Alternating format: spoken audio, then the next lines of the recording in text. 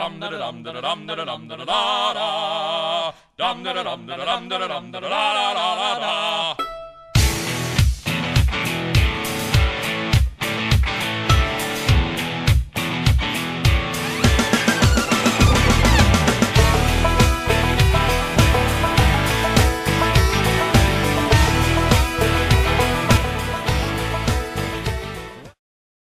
Welcome to Cooking in the Keys. A little windy down here in Key West today, but we'll see what we can do for you. Cooking in the Keys is brought to you by Southernmost Furniture and by Peppers of Key West. We appreciate it.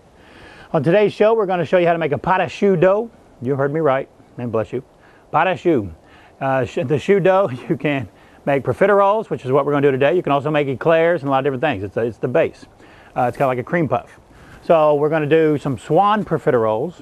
We're also going to do some profiteroles on some caramelized bananas with some dulce de leche ice cream and caramel shards from scratch, and we're going to show you how to make whipped cream from scratch. So once you be able to make all this stuff, you will definitely be able to impress all your friends and neighbors, because girl, you know we love to entertain in the Keys.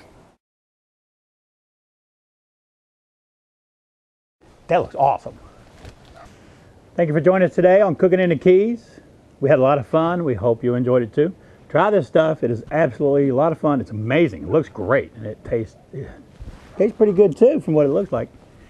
I want to thank special thanks to TGI Fridays. I want to thank Southernmost Furniture, and I want to thank Peppers of Key West. Appreciate y'all joining us, and thanks for all the help. We'll see you next time.